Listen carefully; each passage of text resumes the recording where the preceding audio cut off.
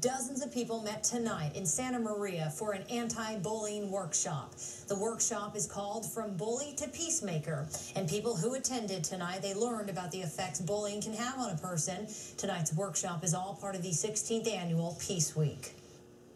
Bullies are nothing more than very, very hurt people themselves, and they have nowhere to let it out.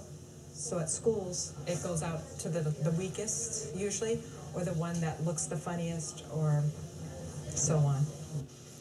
Well, this workshop started at 6:30 tonight, and it took place at the Santa Maria Library. The group says that they plan on hosting more peacemaking events, in hopes of educating the community about the impacts of bullying.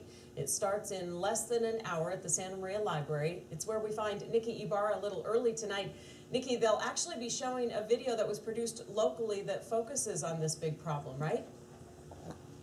Yeah, Jeanette, Jolene Lutz is president of WonHeart, and she says bullying is a big problem everywhere, and it affects people of all ages. The video that will be shown tonight was shot locally here in Santa Maria and features locals talking about their experiences with bullying in their lives. They'll share their stories and we'll hear how bullying affected them.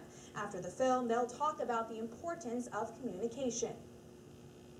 If we could make people just be more awake, more aware of their communication and how they're communicating with each other, you'd be surprised that we could create other people in our community to start being the change. This presentation is part of the 16th annual Peace Week here in Santa Maria. And Peace Week runs until Thursday, and the event is open to the public, and like you said, starts at 6, and it is a free event. So come down here to the Santa Maria Public Library. Live and local in Santa Maria, Nikki Ibarra, KSBY News. Jeanette? All right, Nikki, the Santa Maria Public Library and the bullying seminar happens in Shepherd Hall in that library.